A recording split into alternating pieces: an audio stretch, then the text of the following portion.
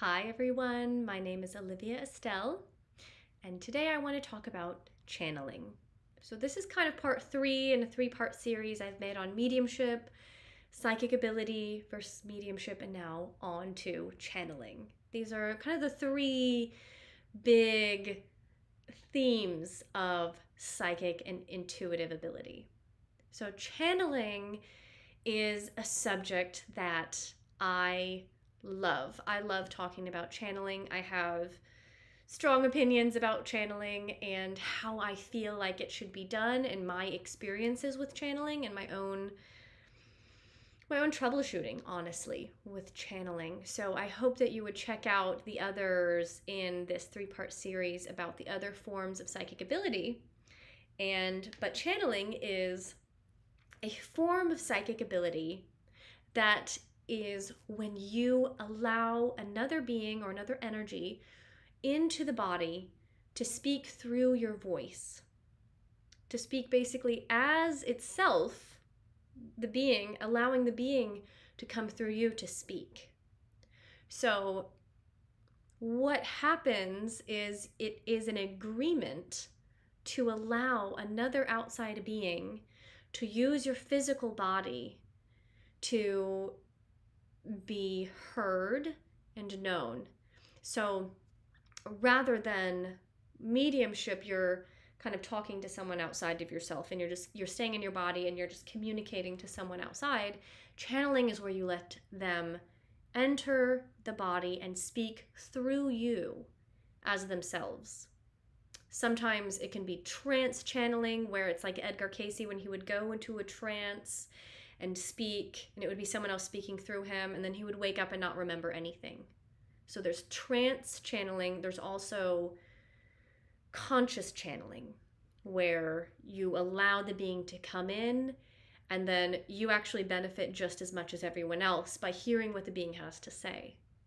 So that's what channeling is. If you identify with claircognition or psychic knowing, it is closely related to channeling. It's also closely related to automatic writing, or just, the claircognitive writing where you just kind of know things and you just write them down. That is a form of channeling your higher self. It's a form of channeling your deeper inner layers. Okay, so that is claircognition and the writing. That level of knowing is a form of channeling, and it is as if you're channeling your higher self or a higher form of you. And we can have more than one higher self. We can have a higher self that kind of keeps going up. We can keep following those selves up to higher and higher beings, but the higher form of you, the more subtle form of you, can sometimes come out in the automatic writing or the claircognition, things we know, or things if you just say things. Sometimes you're having a conversation with people and you're just saying things and you're like, I don't know where that came from. It felt very wise. I hope it's right. I don't know if that was me. Like, that's often what happens with natural channels, with people who just naturally, they're wired to channel their higher self or allow a higher spirit to speak through them.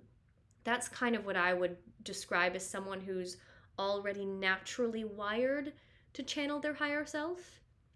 I would say that's a person who has spent other lifetimes in meditation and working on cultivating the self. You can call them an old soul. They have already spent time doing psychic development, whether they called it that or not. Like, oftentimes ancient cultures will call shamanism or shamanic journeying psychic development. There's lots of interchangeableness between them. It's really only cultural differences between the different strategies, the different traditions. But it is all basically a cultivation of the spirit, a cultivation of the self, getting more aligned to the higher self. And that's when the lifetimes really kind of crystallizes the higher self. They're able to hold more of the higher self. And then if you've had past lives doing that, you come into this life doing that very naturally. It just flows through you. Claircognition or psychic knowing is a very subtle clair. It's a very subtle form of receiving. It's like blink and you'll miss it. It's easy for our thoughts to invalidate it. It's easy. Common society invalidates claircognition very, very easily because we're taught to kind of stay in the logical side of the mind rather than the intuitive side of the mind, rather than our intuitive knowings, our intuitive impressions. And they're so subtle by nature that they can easily be dismissed. So cultivating that sense of yourself, cultivating claircognition, can start to bring on the natural channel that you are. Now, what I say about channeling is I feel like it is our duty to learn to channel our higher self first and foremost. Channeling can be a beautiful practice.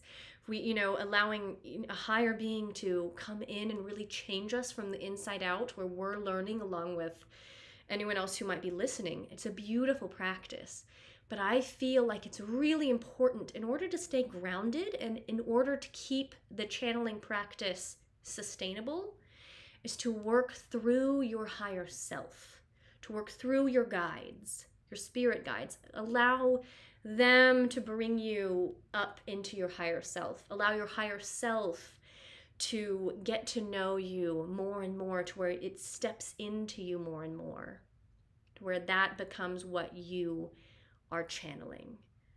I feel like it's really important that we learn to channel our higher self first, and then allow our higher self to introduce anyone else that would be in alignment and in resonance with your frequency, a high frequency, that then you could channel, rather than saying, here's what not to do.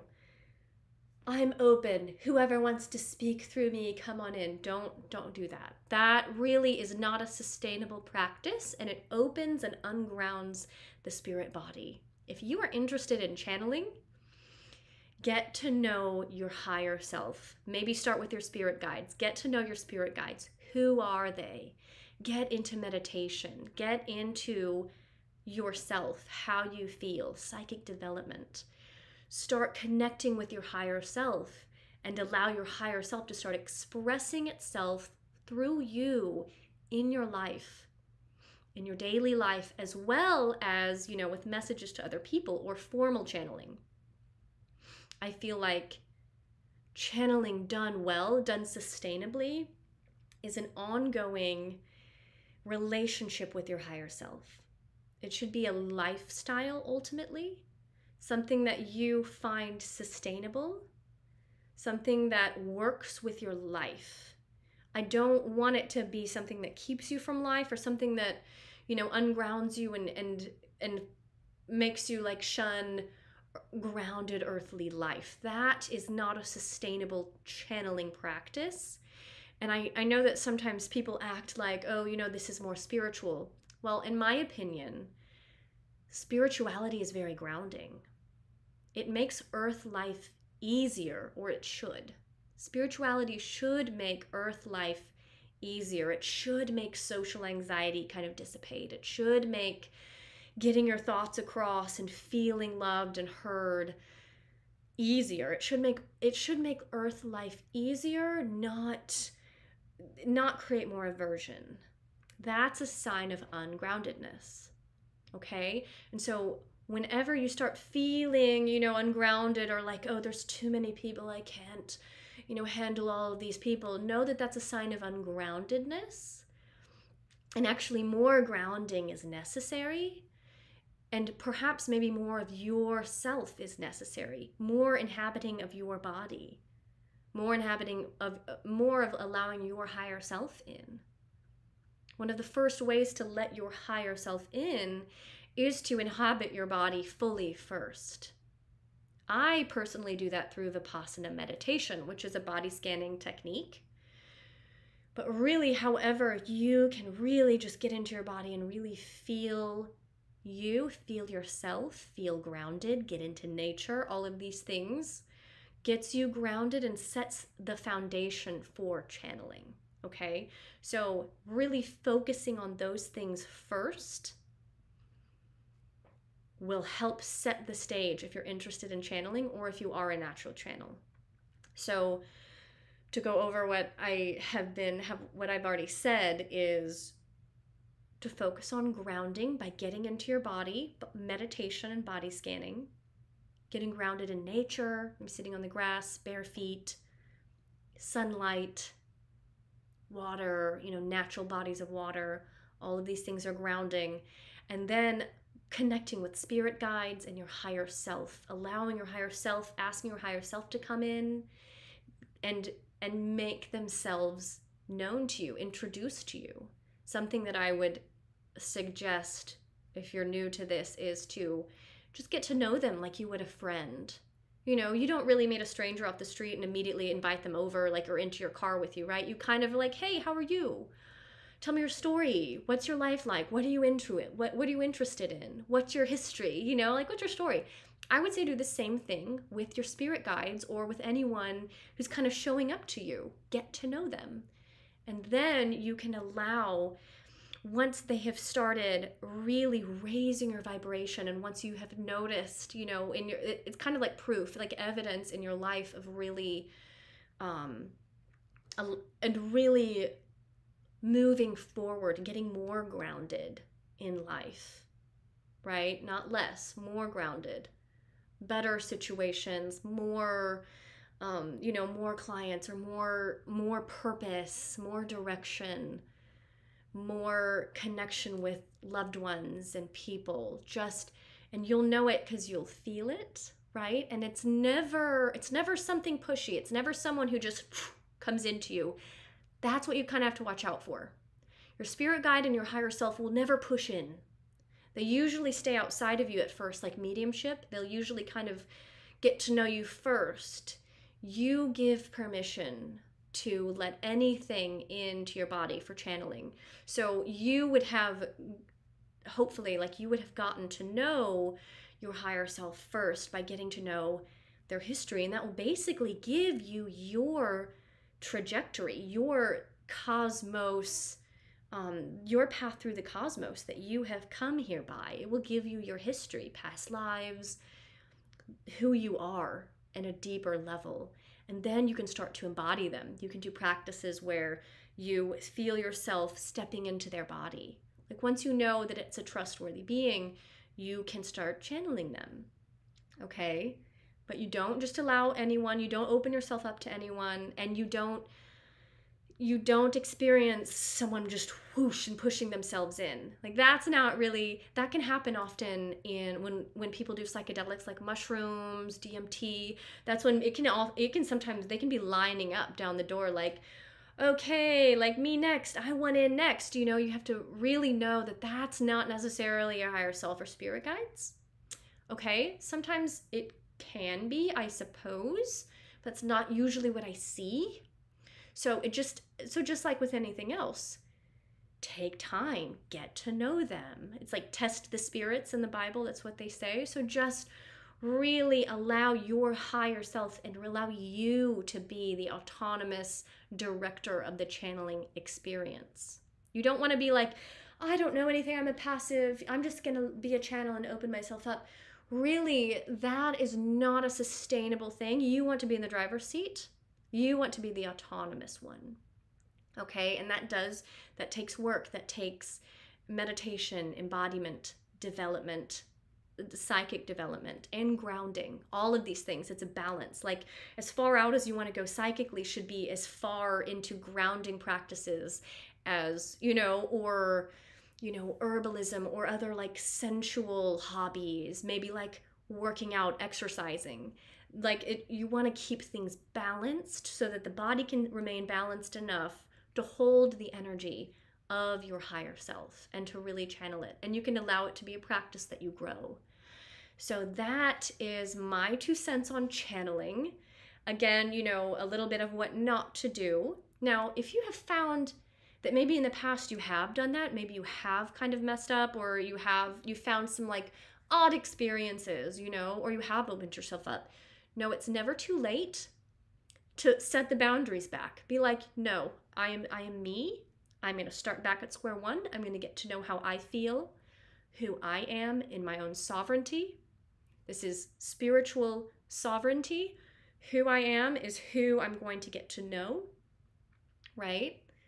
It can be past lives. It can be getting to know your own past lives and your own trajectory through of the soul, your own soul's journey, right? And so all of this can lead you into greater awareness of who you are. And so you can set up boundaries and be like, okay, I know maybe in the past I said I'm open to anyone, but that is not the case anymore. No, thank you. No, thank you. And you can set those boundaries now and really get back into your body, where you feel every inch of your body. You know, you do body scanning starting from the head all the way to the toes, all the way inside to the organs.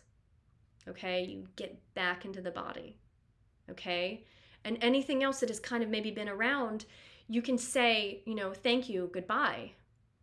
If they are your true spirit guides, they will come around later when you're in a better place.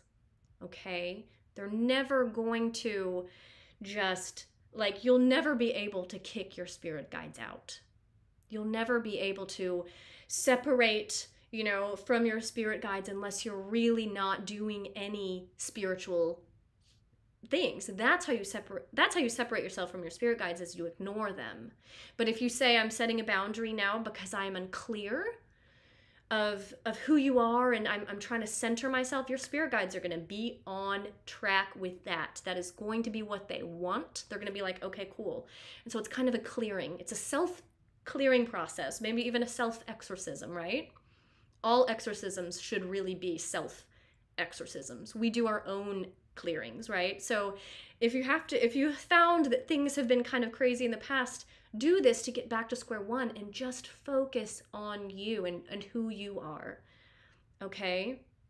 Without being pushed into by other beings, okay? Sometimes we seek that out, like we want that excitement of like talking to other beings. We'll just know that it's not always sustainable. And that's the reason why I'm saying to kind of get back to yourself and get back into your body with something like Vipassana and grounding meditation, okay, so that you can build a sustainable foundation that is not, you know, infested, that is not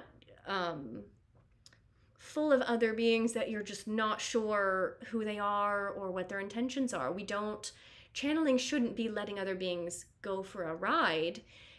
You know, sometimes people will let that happen because it's a new sensation and it's kind of cool and new things will kind of, you know, happen, but it's really not a sustainable practice and not really the best form of channeling, okay? So that's why I kind of give these cautions, because channeling should be something sustainable, something that makes your life better for the rest of your life. It shouldn't be, you know, something that is kind of cool at first and then it drops off into chaos. That's a clear, you know, if you're going into chaos, or if you've had institutionalization in the past, you know, if this has been part of your history, you absolutely want to set up the boundaries and start back on just meditation. You know, say no thank you to any other beings for now, right? If they're your spirit guide, if they're your higher self, they will be there for you later after you've built your solid foundation with yourself. So all of that to say that channeling should be a process that is led by your own spirit, by your own spirit guides.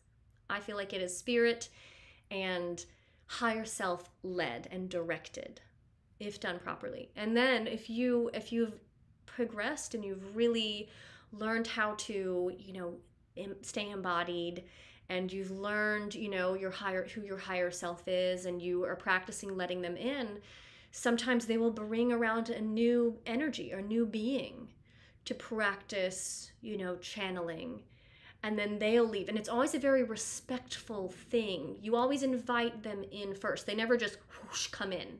Like, that's not a good sign. That kind of tells you that they're pushy, and that's not quite to the high resonance of a higher self. Okay, so just know that when it comes to channeling, it's not really something you want to play with. It's not really something, you don't really want to play around with your body, with your spirit. You don't want to let something really run around in there, okay? So that's why I'm saying, you know, really create a firm foundation. Let your higher self lead the way.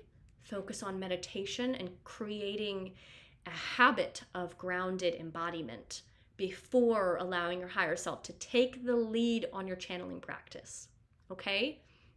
Thank you so much for listening, and I will see you in my next video.